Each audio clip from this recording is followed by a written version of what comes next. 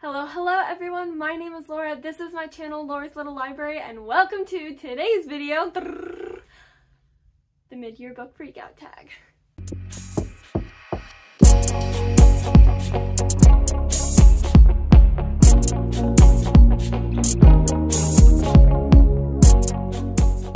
So this video is going up a little bit past the mid-year point because I really wanted to make sure that I actually have all the stats from the full first half of the year, and also I finally have time to start filming again, so woohoo!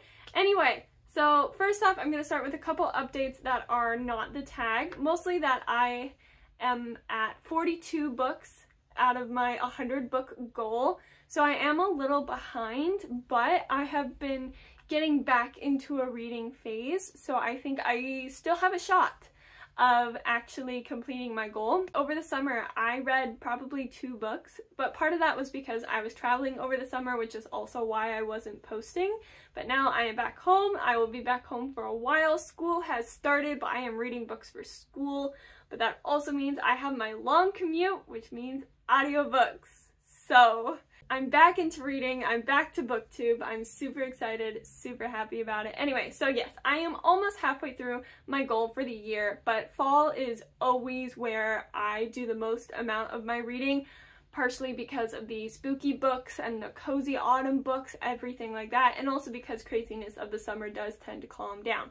The second update I want to say is just tell you what my current read is. I think it would be really fun to just tell you what I'm currently reading at the beginning of every video, whether it's related or not. Just because I'm always curious like what people are reading in the moment. So right now I am reading The Secret History by Donna Tartt. I am super excited, and I'll probably talk a little bit more in my fall video, which will probably be going up after this one, where I am decorating everything for fall and just getting the house ready. But without further ado, let's finally get into this tag. So the first book the first question is, what is the best book you read this year? And actually, this is kind of a surprise, but it's All That Consumes Us.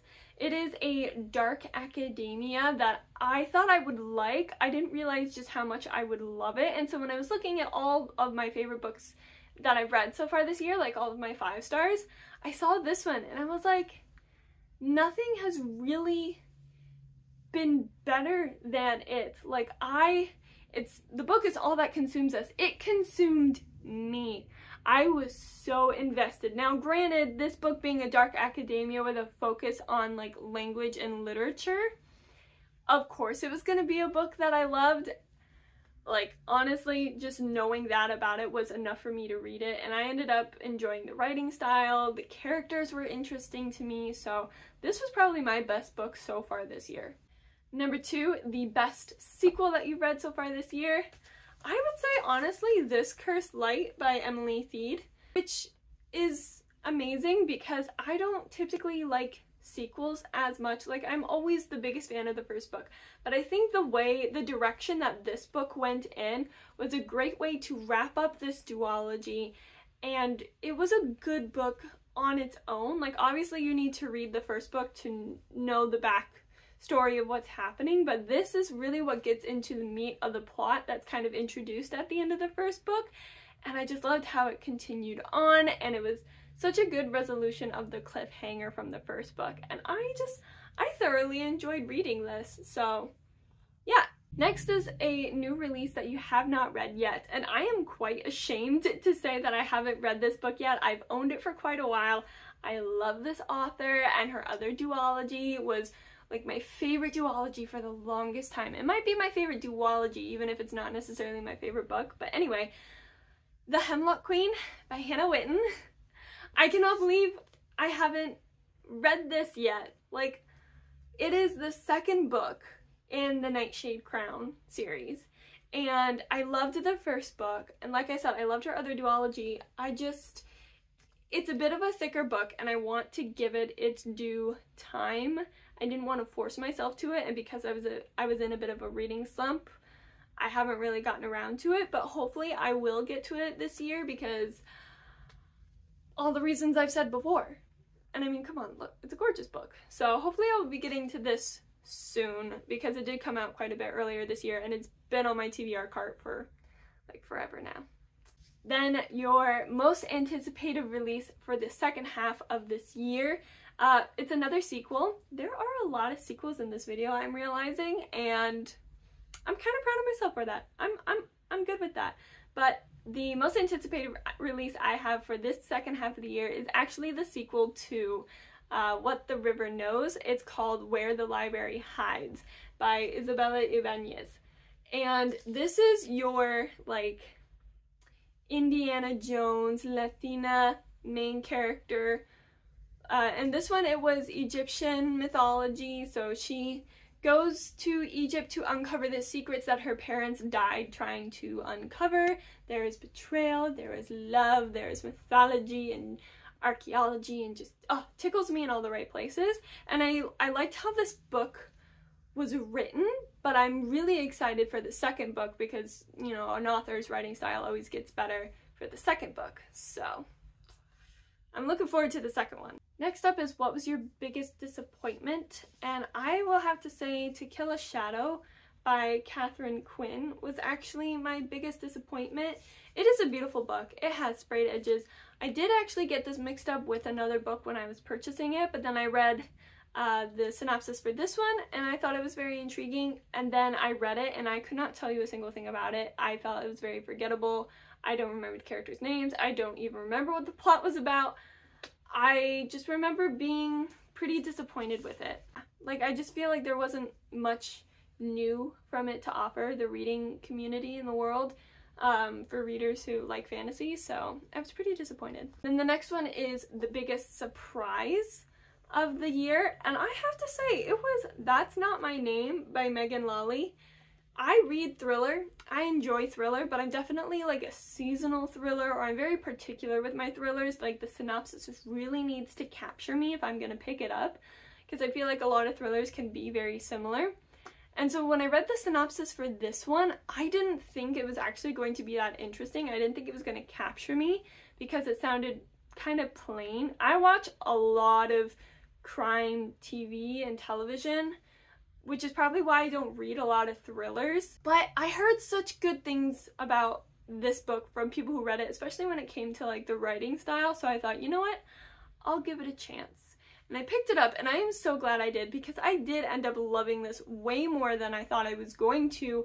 And you are following two POVs, and it's about a girl who goes missing and a girl who wakes up and she doesn't know what her name is, and then somebody comes to the police station and says, yeah, you're my daughter, and you feel off, you feel fishy, you're in suspense kind of the whole time, because you have people looking for her, but you have her trying to figure it all out. So yeah, that's all I'm gonna say.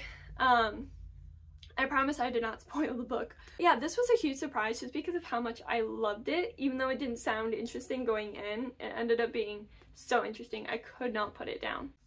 Next is your new favorite author, and I have been doing a lot of reading of authors that I already know I love, but one author that I picked up, the first book in her series, she's got a huge series, and I actually met her and she was lovely, and her name is Laura Childs, and she wrote Death by Darjeeling, and it's a whole like tea shop cozy mystery series, and I really liked it. You know, you're in this like North Carolina small rainy town, there's a murder, there's a tea shop with pastries, and it was just really cozy, and you follow your main character who's the owner of the tea shop, and she is trying to solve the mystery, but she's like an older, sophisticated woman. Oh, I loved it. So I'm really excited to keep going with the series, as the titles are all tea themed and recipes included. How can you go wrong? Next is your newest fictional crush. I don't really crush on characters too much. It's not a common thing, but I will say one of my favorite love interests was Envy from Throne of the Fallen by Carrie Maniscalco. I feel like for me, this book, in terms of Envy as being like the love interest and everything, it's just so much a guilty pleasure. I can't tell you why I love it. I just know that I do and that I'm okay with it. Like, if you've read any Carrie Maniscalco, you know what's going on. I don't need to explain it to you. And if you haven't, you should, but if you're not interested, then you're just never gonna get it, so.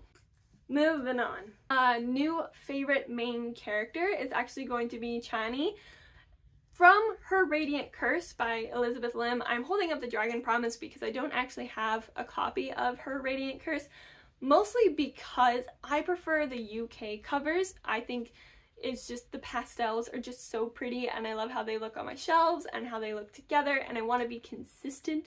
So I have yet to find access to the UK cover here in the States. But she is in this book, but she's kind of the villain character in this book versus Her Radiant Curse is her backstory. And wow, was it an amazing backstory that I did not know I needed. Next up is a book that made you cry. Again, kind of like similar with the fictional favorite or love interest character, fictional crush. I don't really cry a lot for books, even if they're super sad. I'm just not that much of a crier, and it's the same with like television too. I'll be really sad if I don't cry. But there was one book that got me real close to tears. I was on the verge. I had to like take a break, surprisingly, and it was A Fragile Enchantment by Alison Saft. You know, this is very obvious how it's based off of certain historical events, but put in a like fantasy world. But it is extremely similar with the cultures that it uses to actual historical events. And some of that kind of hit home for me personally a little bit. So that's why like I had such a connection with this book, because of like my family, my heritage, my ancestry and things like that, and that was represented but in this fantasy book, and it was so sad, it made me cry. But it's also a phenomenal book. Like I also loved it, and the romance is sweet and charming, and the writing is good, and the world building and blah blah blah. But this is the closest, and I highly recommend everyone to read it because it is just a good like kind of spring fresh romance book, fantasy. So, and then a book that made you happy, and of course Emily Wilde's Map of the Otherlands by Heather Fawcett. This made me very happy. Purchasing made me happy. Reading it made me happy. Anytime I look at it, I'm just happy. It is such a cozy fantasy series, and I'm just excited for more. Like, read the first book if you haven't. If you had, read this one. If you haven't, if you had, then we can wait for the next one together. Alright, getting close to the end. This next one is the prettiest book that you bought this year. And let me tell you, I was spoiled. I was lucky with this, okay? So here, let me tell you the story. I live in Michigan. I have a friend who lives in Illinois outside of Chicago. She had a choir concert. So we went to go visit her for a choir concert. We'd been meaning to do it all year, and we just hadn't. This past spring, we finally got out there for a choir concert. Now, it also happened to be a little bit past my birthday, and the kind human that she is, she got me a half-price books gift card. So kind and sweet of her. We don't have half-price books here in Michigan, but they had it in Illinois, hence why she was able to get the gift card. So then I had to go shopping that weekend with her in order to use the gift card, because I don't go to Illinois very often, or at least not near as often as I want to, nor other states that have half-price books. And so we went together on this little impromptu shopping trip, trying to go fast because, you know, she has a choir concert, and we stumbled upon this, The Scarlet Alchemist by Kylie Lee Baker. And just the cover is beautiful, right? This was like it's a Fairy Loot edition, and I don't have any bookish subscription, so I don't get pretty books from Fairy Loot or Owl Crate or any of those. So anytime I see one of these books, it's always a must. And it was a half-price books, and I had a gift card. But not only is the cover absolutely gorgeous, but the sprayed edges, though! Look at that! Look at that! So this is definitely one of the prettiest books that I own, period. And it was one that I got this year. So, prettiest book that I bought. All the stars aligned to gift me with this wonderful book. And I also read it. After I purchased it, I read it, and I ended up loving it. Again, I wasn't super sure I was gonna love it. I don't know why, because looking back, the synopsis is perfectly down my alley. And so I read it, I loved it. The book, the writing itself is as beautiful as this edition. And then the final question is, what are some other books you have yet to read this year or that you want to read before the end of the year? And with it being autumn, obviously I have a lot of spooky and cozy books that I want to get to, but that mostly belongs in a TBR video because otherwise this would be like 2 videos in one. So I'm just gonna have 2 books that I want to read at the end of the year. One is a cozy autumnal and one is a fantasy that I'll probably read more around winter. So that is Can't Spell Treason Without Tea by Rebecca Thorne.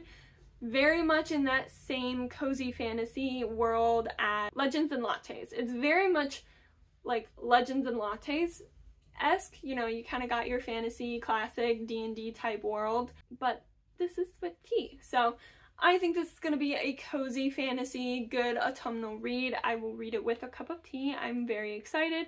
And actually, I think I just got the audiobook for it, so I can read physically and the audiobook at the same time, which I love. It's just such an immersive experience, especially for something as cozy as this. And then the final book that I want to read is The Serpents and the Wings of Night by Carissa Broadbent. Yes.